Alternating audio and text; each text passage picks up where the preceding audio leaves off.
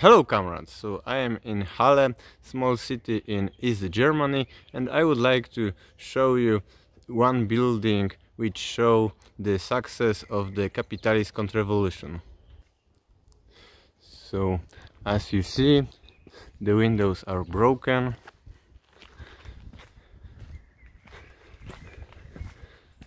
Every time when they speak about the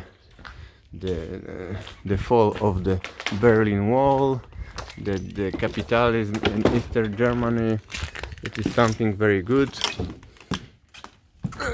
You can come to East Germany and see what is the contra-revolution. I would like to say that this is the place where no bomb, no war, it is only capitalism. It is only the capitalist transformation. The places like this we can find normally in the countries in the time of war, like Syria, Iraq, Afghanistan, Libya. But in Eastern Germany,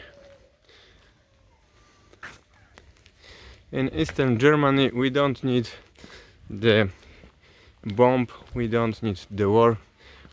It's capitalist contra-revolution. It's something which destroy everything, destroy civilization.